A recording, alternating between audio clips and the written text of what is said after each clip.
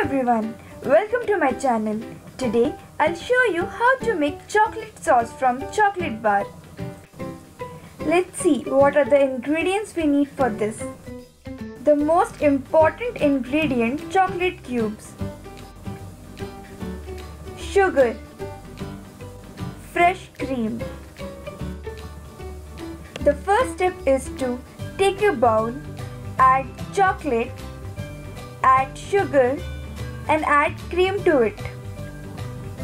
Now let's make the sauce. For that, heat a pan of water. Place the bowl with chocolate, sugar and cream on this pan of water. Keep mixing the ingredients. Now the chocolate will start to melt because of the heat the glass bowl is receiving at the bottom due to steam of the water. Chocolate will not burn because it is not in direct contact with the fire. Keep mixing continuously.